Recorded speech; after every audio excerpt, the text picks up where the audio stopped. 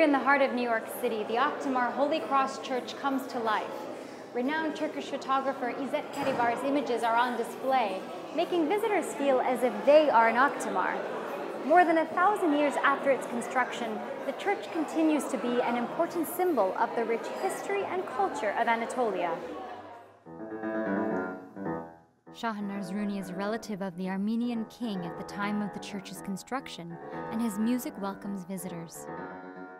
Stoneworking shows stories from the Bible and the Old Testament, and the frescoes are the oldest and most comprehensive examples found in the region. It's the only surviving Armenian cathedral that has most of the wall paintings still intact. The Turkish government began restoration on the church in 2005. It's included in the UNESCO World Heritage List and sees over 10,000 visitors per month.